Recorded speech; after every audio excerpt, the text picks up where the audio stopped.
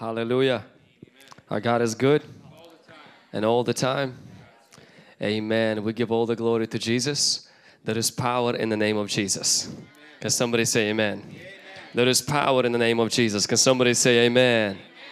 Amen. We welcome everybody to Hungry Generation tonight. It is a wonderful night. Every single Wednesday is special. Every single Wednesday we're believing for people to be saved. Every single Wednesday we're believing for people to be healed and for people to be freed in Jesus' name. Amen. This is a fantastic week where one of our wonderful people is going to get married this weekend. Anna and Bogdan. We're really happy for them. Amen. And on Sunday night, I'm going to be going to Baker City. Really excited for that, to minister in one youth group. And so it's going to be just a fantastic time. But we are here right now, and we believe God has a special plan for our lives. He has a special thing for us even tonight as we're going to hear the Word of God. And so let's not, each one of you, no matter what you came with today, whatever challenges you have, I want to just remind you to have your eyes fixed on Jesus. Nothing is too difficult for God.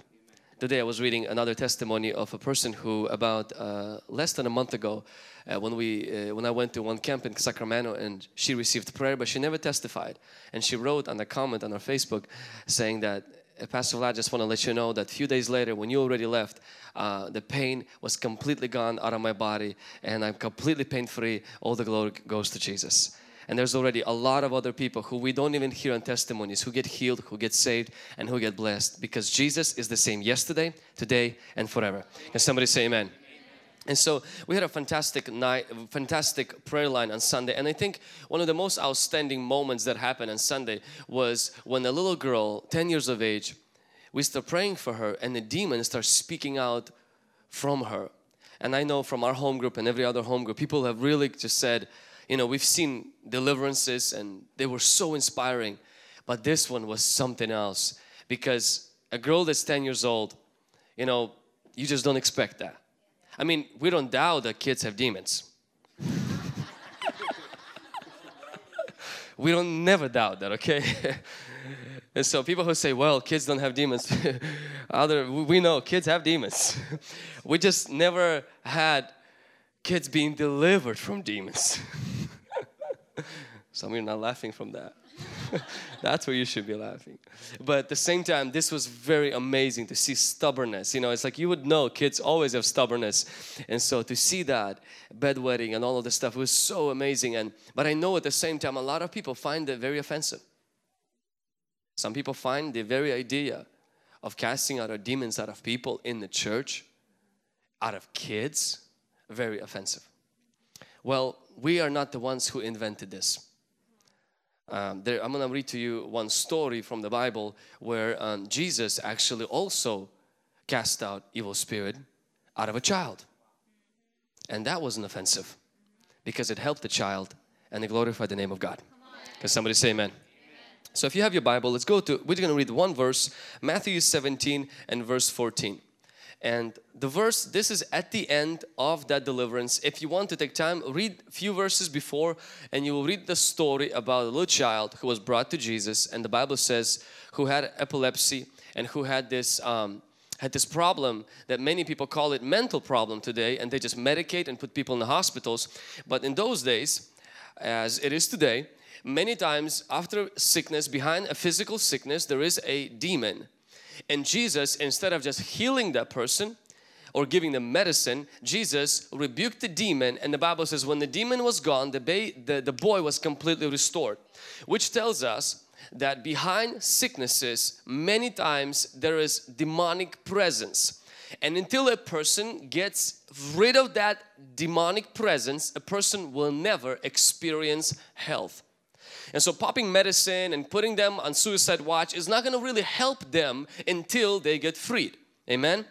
And so after all of this was done, Jesus said to His disciples, but this kind, means this particular case was a case of epilepsy, a case of like a schizophrenia. It was a mental issue and it's a very severe issue. And Jesus says that this kind does not go out except by prayer and fasting.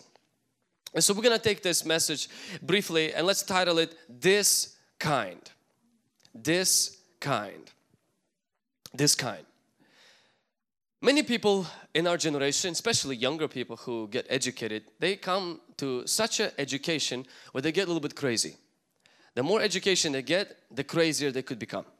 Where they would get up at the age of 25, 26 and make statements such as, there is no God. If you ever get educated to that level, you need to get uneducated because you got overeducated. When you say there is no God, it's an absolute statement which requires absolute knowledge. For example, if you say there is no gold in China, that is an absolute statement which requires an absolute knowledge. For example, if you say there is no gold in China, that means you have to have searched China, every piece of real estate of China, every mile deep, in every tree, in every grandma's teeth. Perhaps there's gold there. You have to check every cat and dog. You have to check every building, and you have to check every water source to come to the conclusion there is no gold in China. Now, because you don't have that knowledge, expertise and time and that ability to do that, you have no right to come to the conclusion there is no gold in China. Somebody who says there is no God has to fly to the galaxies upon galaxies, has to know the smallest details, the molecules. He has to know every single thing, every single place, and nobody can do that. No atheist, no mathematician, no philosopher, nobody can do that, which simply means anybody who says there is no God says it out of ignorance, arrogance. Maybe they don't want to have God, but they cannot say there is no God without absolute knowledge. They may say, I don't want to have God. That's a different story. But to say there is no God requires absolute knowledge. Now, on the contrary, I don't have to have absolute knowledge to say there is gold in China. I only need to have one golden tooth and be in China to say there is gold in China. You don't have to believe there is gold in China. You don't have to see gold in China. You don't have to even ever know that there is gold in China, but that if there is 1 ounce of gold in China, my statement that there is gold in is accurate. That's why people like you and I may not have the highest degrees and the most diplomas and may not be able to argue with people of Darwinism and people with evolution who can get up and say that God exists and your statement is true. Why? Because you've talked to Him. You've seen His power. Because you've seen His glory. And because you've experienced Him. And therefore your statement is true. And when somebody says there is no God, it's arrogance. I don't care how many PhDs you have behind your name. Can somebody say amen? Now that's usually the people in our world. The people within the Christian world or the religious world have other problems. We believe God exists. That's why we're religious. Our problem happens is when we go around not believing that there is Satan and demons. And partially, it's not that they don't exist. It's just we don't want them to exist. And sometimes we think that by shoving our head into the sand will cause devil and his kingdom to disappear. Newsflash. That's not how he lives. It's not ignorance that drives away demons, and it's not ignorance that will defeat them. In the Old Testament, if you read Old Testament very carefully, you will see that in the Old Testament there was all kinds of miracles. Miracles outstanding. But there was one particular occurrence that was absent in the whole Old Testament. It was casting out of demons. Moses, Elijah, Jeremiah, David, Samuel, all of these great prophets who brought fire from heaven, Enoch and Elijah, these guys didn't even die. They just took a road trip, elevator, straight to heaven. I mean, these guys were supernatural lifestyle.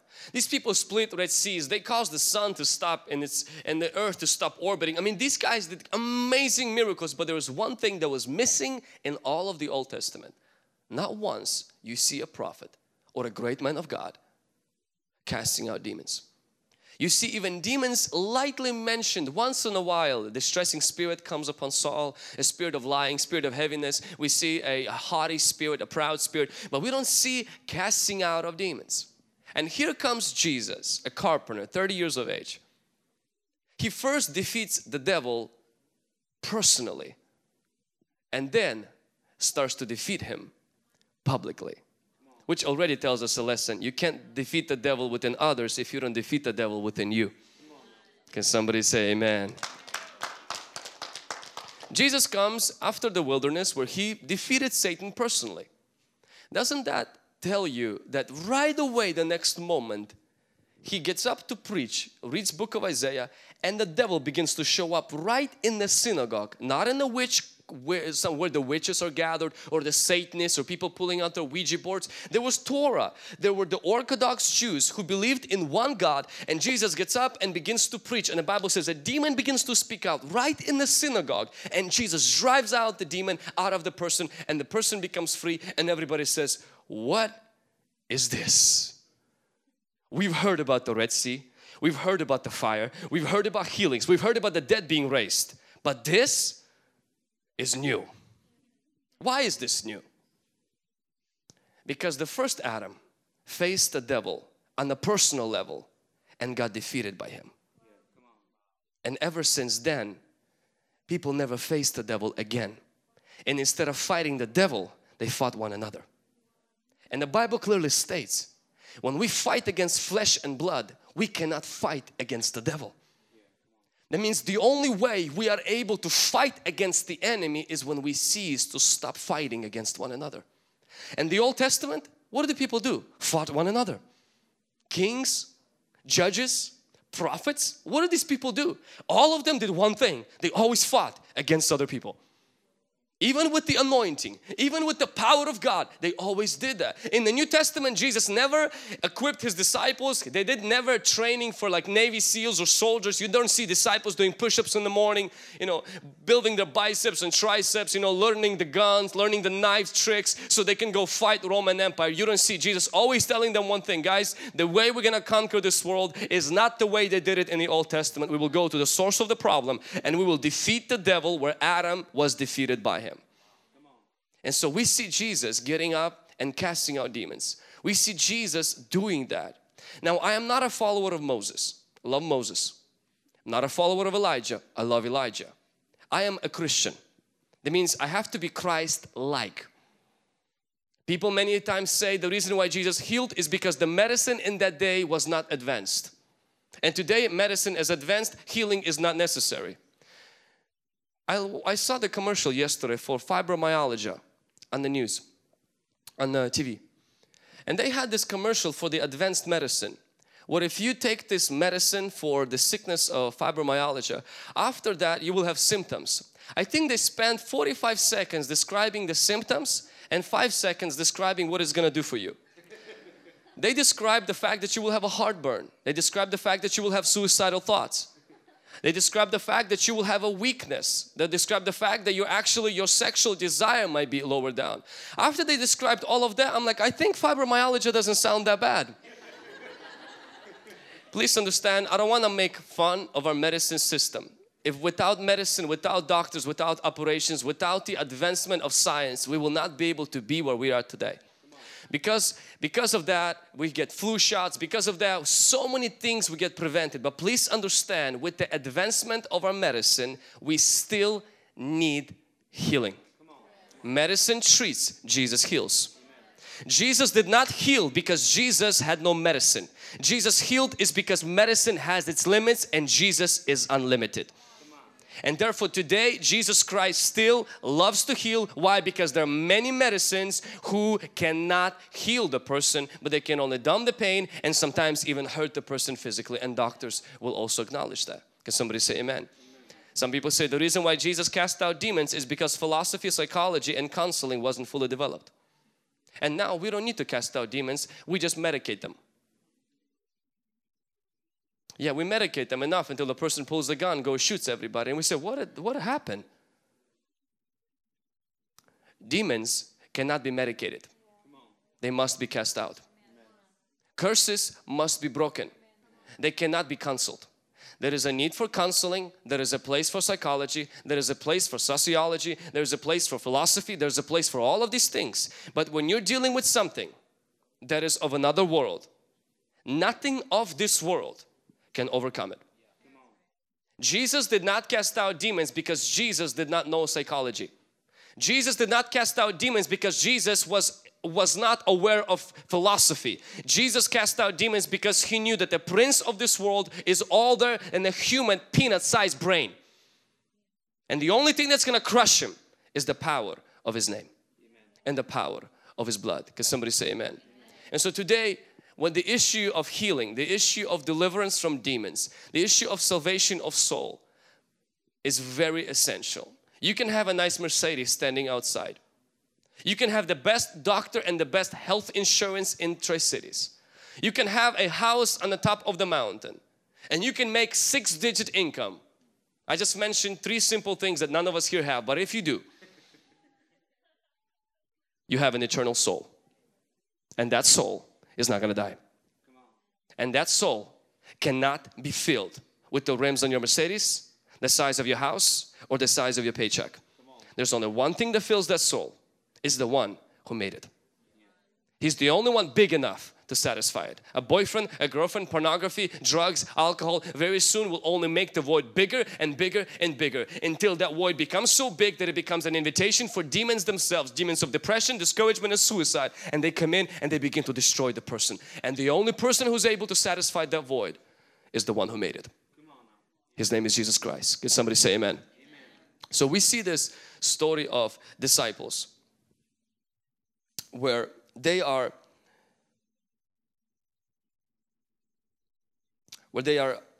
casting out a demon out of a person who has a demon.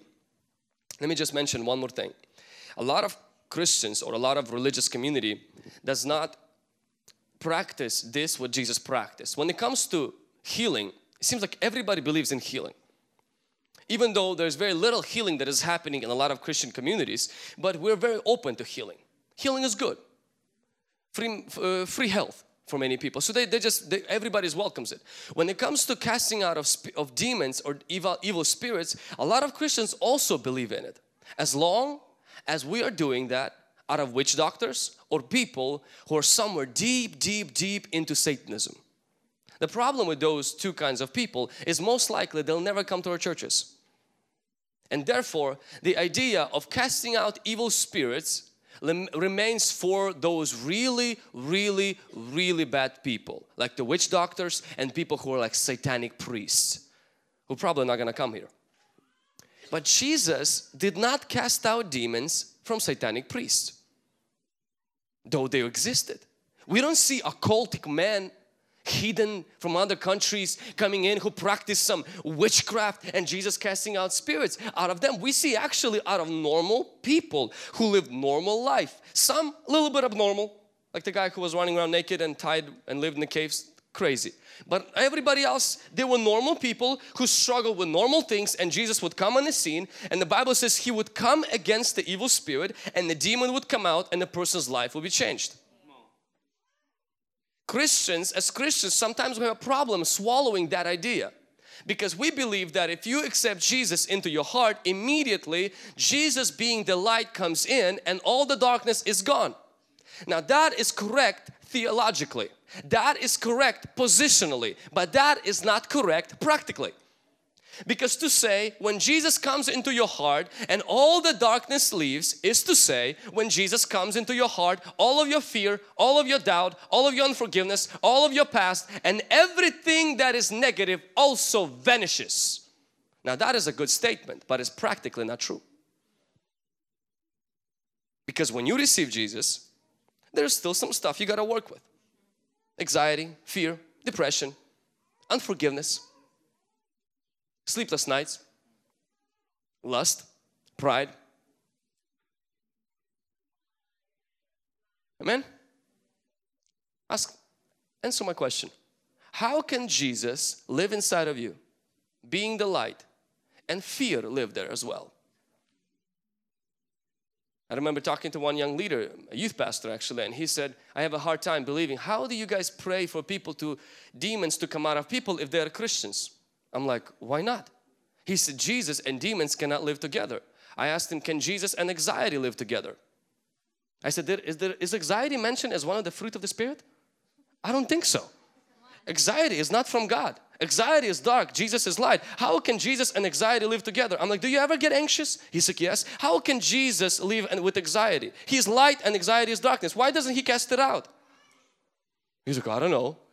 I'm like, I do. That's why we have to cast out that anxiety. Because Jesus lives in you doesn't necessarily mean everything is gone. You know what it means? This is what it means. When Jesus comes to live within you, He gives you victory right away. Positionally. And after He gives you victory, He says, go and fight. It's kind of like in the book of Joshua. Remember when Joshua goes into the promised land and the Bible says that they see this big city of Jericho, and God meets with Joshua and has this encounter. It's kind of like your moment with Jesus when Jesus comes into your heart.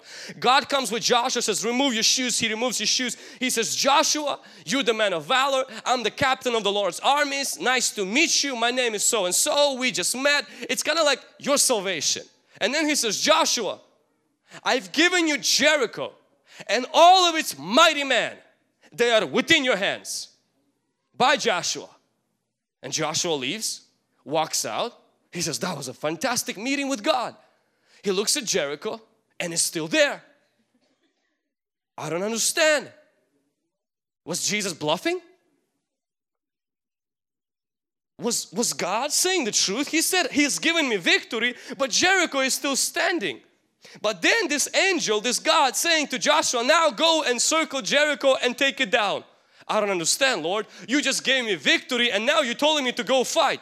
Yes, in the spiritual world, I shifted things in your favor so that now you can make it into the practical and you can see that a reality. See, most of us think when Jesus comes into your heart and gives you victory, that means everything just quickly changes. Everything changes in the spiritual world. Where now in the spiritual world, God's favor is on your side, not God's wrath is on your side. But you can still live with walls around your life if you choose not to act on that victory and make it a reality in your practical life. Can somebody say amen? Amen. So we don't fight for victory, we fight from victory. As Christians, getting victory does not necessarily mean you avoid a fight. Getting victory means you're thrown into one. Most of us think, I just want to get a victory so I don't have to go into the rain. God's way of victory is when I give you victory, you're going to go into the rain. It's not a diploma that causes you not to go to school. It's a certificate that causes you to start school. Victory is completely different with God than it is with the world. And that's why when Jesus comes into your heart as a believer, you must understand there are some cases where somebody experiences amazing freedom, when alcohol can be broken, depression can be broken. But if we be very honest in here, we will all come to the same realization and conclusion. Not every single thing gets solved when you give your life to Jesus Christ. What gets changed is your position in the spiritual world. And then if you fight, if you stand on the promises of God, if you receive prayer, submit to leadership, that position will become your condition. Can somebody say amen? Amen. That position will turn into your condition. So we see Jesus coming to His disciples, and His disciples casting out a demon out of this boy who had epilepsy. And this boy who was epileptic, in our day and age, he would be put on medicine. In our day and age, we would rebuke anybody who would try to say this is demonic. We would say this is mental.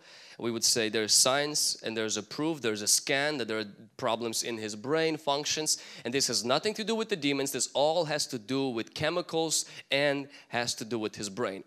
Disciples are not theologians. Disciples are not spiritual gurus. Some of these guys, Just yesterday, they still have fish smell in their clothes. One of these guys is a thief. I mean, he ripped people off as a tax collector.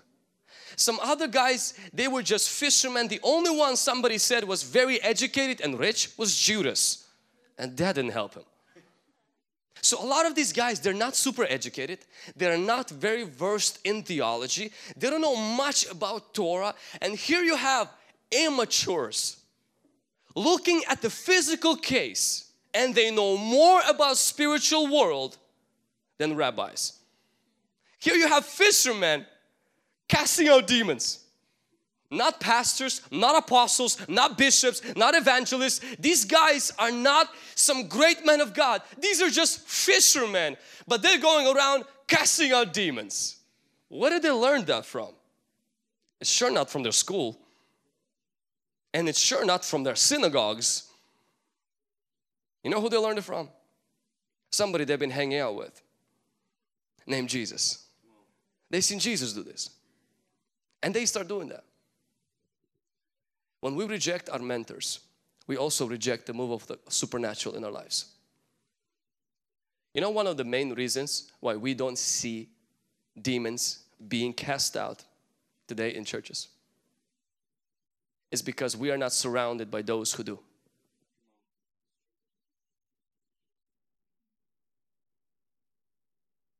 There's always people God will raise up to deliver captives. Always. And the problem with those people is sometimes they're a little bit different. They're not like us. They may have a different color of skin. They may have a different accent. They might be in a different continent. And they might not speak like we would want them to speak. Their services are not hour and 20 minutes, but 11 hours and 20 minutes.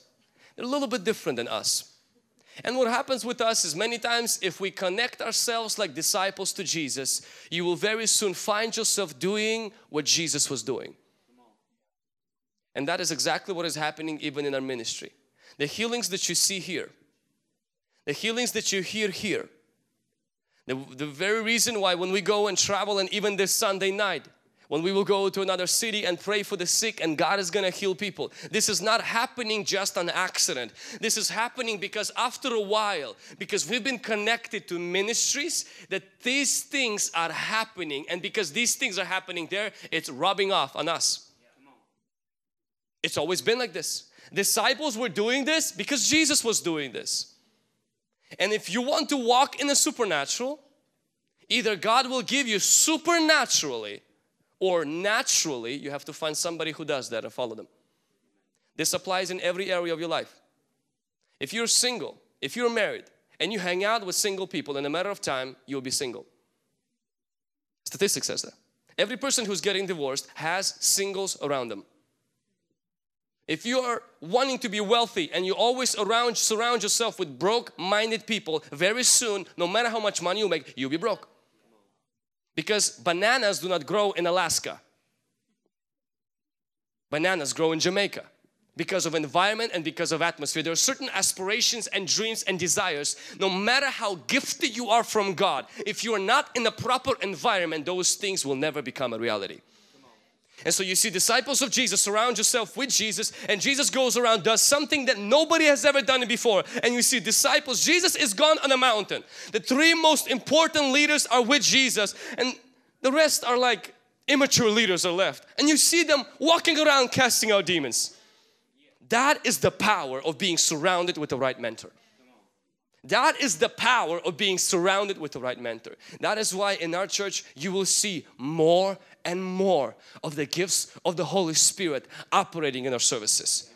With these healings that we see today, and this will just be a scratching the surface. Why? Because the persecution that we already have went through and endured, of people laughing, making fun of us and leaving the church and saying, you guys are crazy. You watch the TB Joshua, you show those testimonies. Have you noticed that in the service today? How many testimonies you've heard that's already from our own church? And the people who left our church, who said, why don't we play our own testimonies? Well, we had none. Sadly, some of them are not here today to hear our own testimonies, to enjoy them. But we paid the price. We're going to continue to pay the price of connecting ourselves unapologetically to the places where God is moving. We're not going to go and try to please that one little person who gets offended over every single thing. We're going to try to please the Holy Spirit and want to do what God did in the New Testament in our own churches. The people that you listen to, the people that you follow on podcasts, the books that you read very soon will resemble your own life. Amen. If you want to move in the Holy Spirit, make sure you're listening to someone who is. They may be brilliant, they may have a PhD, they may make you laugh and giggle and you may feel good, but that's all you're going to get. But if you want to move in the Holy Spirit, find someone who moves in the Holy Spirit, listen to them, walk with them, follow their teaching. Let them inspire you, encourage you and challenge you, and it will rub off on you as well in Jesus' name. Amen. Why did disciples cast out demons? Why did they even come to this person and instead of sending them to the hospital or instead of saying, hey Father, your son has a little mental problem, take him to the doctor. Why did they go straight to the root of the problem? Because their mentor showed them how. And we have good mentors. We are really thankful to God for that. And it's going to rub off more and more on our ministry and on our lives. That is one of the reasons why in a month or so, I'm going to Ukraine for 2 weeks for that reason. That's one of the reasons why right after Ukraine, I'm going to go to Lagos, Nigeria for that reason. And it's amazing because both of those countries right now are in a very critical condition. Ukraine is one of those places you shouldn't travel to. And sadly, even Nigeria. But for us, it's different. For us, it's different. There's always going to be some kind of a scandal going on somewhere. America is not safe either. Nobody's safe as long as you're on this earth. But we're going to follow good mentors and we're going to have great results. Can somebody say amen? And so we see disciples of Jesus. They're casting out a demon out of this little boy. And the scripture says that they cannot cast out the demon. They're not successful. And so they're not able to help him because they're not able to heal him. They're not able to heal him because they're not able to cast out an evil spirit. And here they come to the conclusion. The demon is not leaving. Maybe it's not demon after all. Maybe it's just a physical problem. Maybe God allowed this for His mysterious will, for His good. If this would have happened today, first of all, this boy wouldn't be prayed for casting out of demons. But if he would have been prayed for and there was no prayer, there was no answer for prayer, usually you would come to the parents and how a lot of people would do is say, this must be the will of God. He must be teaching you something. He has some hidden agenda. Something, somehow, He will use this to glorify His name and strengthen your faith and test your faith and to honor His name. Go home. Disciples maybe would have done the same thing, except Jesus ruined it. Jesus comes on the scene. And the whole idea that we prayed and nothing happened, so it must be the will of God, goes out of the window. The thought I want to share with you is unanswered prayers are not indication of God's will. We prayed for her and she didn't get healed. It must be God. Or it must be the fact we don't have faith. It's amazing how we always, when we fail at something or when we have a bad disappointment or experience with something, we always drag God's will to it. We somehow think that God's will fluctuates, means how I'm doing, that's how God is doing. If I prayed for somebody and they got healed, God must be right now healing people. But if I prayed and you didn't get healed, that means God is not healing nobody. Since when did God's will connect it to the strength of your faith? And Jesus comes and ruins the whole thing because they pray and nothing happened. And instead of coming to the doctrine that God might not be in the business of healing and delivering and saving and changing people's lives, Jesus comes on the scene and He cures the boy and once for all settles the issue. Is it God's will to heal? It's not determined by how many people you and I prayed. It's determined by how many people Jesus prayed and what Jesus said. That is the will of God, not your experience or my experience. Jesus is the will of God, not my unanswered prayer. And just because I tried something and it didn't work, that does not mean God's will is now brought to the level of my bad experience. Jesus once for all settles it, that God's will is to save, God's will is to heal, and God's will is to deliver. Let's never mix our weakness with God's will. Let's never bring God's will to the level of our weakness. How many times you meet with men or with young women who struggle with the tendencies toward homosexuality? And they all convinced that it is God's will for them to be like that. And if you will ask them deeply why, they will tell you, I've tried and cannot overcome. Therefore, it must be God's will for me. What if a guy who's sitting in the penitentiary say, I'm a molester. I tried and couldn't overcome. It must be the way God made me. Would you use that same measurement for him? Of course not. What if somebody who kills people for pleasure? We use the same standard and says, I tried to kill, stop killing, but it doesn't work. It must be God's will for me. That is a dangerous path when you drag God's will to the level of your experience. We always must lift our experience to the level of God's will. We almost might say, we are weak, but God is strong. And I might not be able to help you right now, but listen, let me go to someone who can, and let me go get more faith, more prayer, more fasting. But listen, this is not God's will just because I am weak. And somebody say amen. Amen. Never drag God's will to the level of your weakness. Lift your weakness to the level of God's will. And Bible says, let the weak say. It doesn't say let the weak say that God is weak. It says, let the weak say that I am strong. It means lift your weakness to the level of God's strength. Can somebody say amen? Amen? So Jesus comes and He sees the disciples are trying this and they're not able to do it. And the Father comes to Jesus and says, Jesus, your boys don't got power. Your boys don't have any power. Weak sauce. And Jesus looks at the Father and He says, that's not because they don't have power. He said, they have power. They actually have all the power. They just lack the necessary faith to release that power. Jesus never once indicated that disciples lacked power. Jesus didn't look at the disciples and says, guys, you lost your power. Go find it. He says, you guys have all the power that you need. You just lack the faith, necessary faith to release the power you already have. This kind, meaning they used to pray for the sick and people got healed. But this case was a little bit more severe. It required a little bit more faith than before. Faith I didn't have. I remember a few months ago, one of my units in a duplex, there was a problem with the water coming down from the shower. And if you're a landlord, that's one of the phone calls you always dread. When people call you and they say that the water is not, going through the toilet or through the shower. And I remember I called my father, and my father, he went there, and I just went along to help him with anything he would need. And he brought all the tools that you would usually use, like a small snake. He put it through the shower, trying to, see if there's any hair, if there's anybody threw anything, through the toilet. He would push it in, and it would still not go through.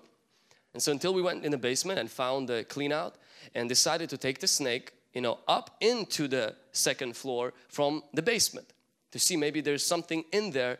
But when we got to the basement, we found out that the clean out place, it was not opened probably for the past 40 years. It was so rusty that the tools we had were not capable to open that clean out. We had an option. Do we just leave it like that and simply say, well, this is beyond repair? Let's just burn the duplex. Do we just simply let those people say, you know what, guys, don't take showers? 21st century, that's not going to happen. Or we went to the store and we said, initially we came for this problem with a certain set of tools, but we need to have a little better tools. We got the big tool, came with it. Yes, it took a few minutes, and after that little rusty thing that was been there for so long completely got opened, and we cleaned out the sewer and everything was fixed. It's amazing how that common sense works so easily with everything except church. Because when you face a problem and there is no answer, you quickly think, God's will, period. When that happens with your car, you don't put a sign and say God's will. You go for a better mechanic. When something else happens in the house, you don't put a God sign, God's will, bring the mattress, let's light it on fire and call insurance to give us money back. You don't do that. No, you look for another person who has a little bit better skills, a little bit better. When it comes to spiritual things, we pray once, we pray twice, and after that we're like, well, it must be the will of God since God is in control and God makes the decisions for us. That Jesus makes it very clear to us that sometimes we do not have proper tools to deal with the source of our problems. And those proper tools is just a little bit more of faith. When I was 16, I had to read this book. For those of you who are listening and are not seeing, this is a book called Department of Licensing Washington Driver Guide. This was my Bible at the age of 16. I read it maybe 5 or 6 times. I thought I knew how to drive because I already had experience, and I read this book to just solidify my knowledge. We were about 3 years into United States, so English was a little bit tough for me. I remember going to the Columbia Clearwater office over there to take the test. I took the first test in English and I failed. I remember being disappointed. I was convinced all the questions on the test were not in the book. I'm like, I read the book, I know what the book says. And whatever questions they have, they probably have gotten from another book that they never gave me. But you know what they told me surprisingly? Is that they're not allowed to put things on the test that are not in this book. But they are allowed to put things on a test that are not in my mind. God is not obligated to give you challenges. The challenges that you will face in your life are proportional to this book, but not to you in this book. Just like I went to take a test and I had a certain amount of this book in my head and I failed. You know, I wish I would say I took a second test and succeeded, but I didn't. I took a second test in Russian and I failed again. It doesn't matter which book I read, Russian or English. I just needed to get more of this book inside of me for me to face and to overcome the test. And I remember reading it 3rd time and now I memorized it. I read it, I tested it, I did everything, and I got so much of this book inside of me that it was coming out of me. I knew every single thing in this book, and now when I went again to take exactly the same test, I found out that actually everything I needed to have to answer that test was in this book. The problem is this book was not inside of me. That's exactly what happens with life. Every challenge you're facing, this book has answers to help you conquer it. Every demon that comes your way, this book can crush it. God, people say always, God will never let anything happen to you that you cannot handle. That's like saying a teacher will never give you a test that you don't know answers for. It's a joke. Teacher will never give you a test of things that are not in the book. But it is your task how much of the things in the book go into your head, not the teachers. And therefore, sometimes we face challenges that are bigger than us, and we say, where is God in this? The same God who allows these challenges gives us victory over these challenges in this book. Amen. In His name, in the community of believers, and when we allow these things to penetrate us on a deeper level, we will overcome them. If we allow them to come into superficial level and we just do it just enough to get by, you will hit a test and realize, oh my goodness, this is bigger than me. And this is not a point to throw away the Bible. When I failed the first time, my point was not to set this on fire. My point was to come back home and realize I just got a little bit more studying to do, not less. When you got hit and you cannot overcome something, it doesn't mean you need to pray less. Actually, Jesus says you need to pray a little bit more. Because this means this challenge you are facing has a little bit bigger than your faith. And so you gotta get your faith worked up to the level of the challenge so the challenge can be overcome. Nothing in your life will ever be allowed in your life without you having what it takes to overcome. Amen.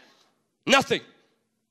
Every curse that has come maybe against your way, every demonic activity, everything in the family, the mess and the chaos, nothing will ever be permitted to come that you already don't have a victory for.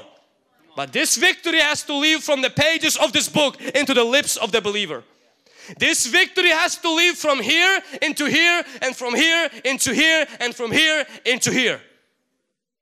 It has to come inside of us, and it has to take control of us, and it has to possess us like the same way this book started to possess a 16-year-old teenager. And today, I'm proud to say I have a driving license. The reason why is because I overcame that challenge. You can overcome your past. You can overcome the fact that you made plenty of mistakes. You can overcome the fact that you're still being pulled on every single side, every single day. You can overcome the things people have done to you and people have said to you. You can overcome the fact that your parents are absent or they may be abusive. You can overcome the fact that you are a mom at a young age and you never planned to be a mom at this age, but here you are, and maybe you're without a job. You can overcome the fact that you don't have education today, but at this time most of your friends already have. You can overcome the fact that the past in your life is nothing to write home about, but you're at that age, but it's getting too late. You can overcome everything and anything. And this is the sword of the Spirit. Jesus overcame through this. You can overcome through this. I'm not just talking about getting a scripture a day on your phone screen to ease your guilty conscience. If I would read this book the way some people read the Bible, I would be 90 and I will never pass the test. You cannot overcome without letting this word have you. It's not enough to read it. You have to allow it to read you. It's not enough to come to church. You have to sink yourself so deep in the teachings and in the Holy Spirit's presence that it overtakes you. The dominion of the Word of God is the rulership of Jesus. Meaning as much of you as the Word of God dominates, that's how much of you Jesus rules. No more and no less. You can overcome. Maybe you're facing a pornography issue. Maybe you're addicted to some kind of a drinking or smoking. And you're wrestling on your own and you cannot overcome. And it seems like bigger and or stronger than you. Maybe you're trapped in the homosexual tendencies. I want to tell you something, that whatever challenge you're facing, you have an answer. The answer is not even within God. The answer is already within the Holy Spirit. The answer is within the Word of God, and it's within your reach. You can go back into the room and study this a little bit more, or you can keep living the same life the way you've been living before, and you will have exactly the same results as you've been having before. This kind means God has challenges for us that we are gonna have to overcome. God has a vision for us that we are going to achieve. God has a revival in store for us that we are gonna have to attain. But this kind cannot come without also us rising a level of our faith, commitment, and loyalty to the Holy Spirit. Can somebody say amen? I just want to encourage every single person here. Please be encouraged. Don't drag yourself to the level of your defeat. Shake off the defeat. Go take it again. Get a little bit stronger in the Lord. Go do it again. Face it again, and you will overcome in Jesus' name. This will not be a place of victims. This is a place for champions, for the glory of God. Amen. You're not going to be a victim. I'm not going to be a victim. You and I are going to be champions. We may have scars, but we're not going to have wounds. We may have scars, but we're not going to have pain. Why? Because Jesus Christ will turn that pain into gain and our scars into stars for the glory of God. Let's put our hands together for Jesus Christ. Let's rise to our feet.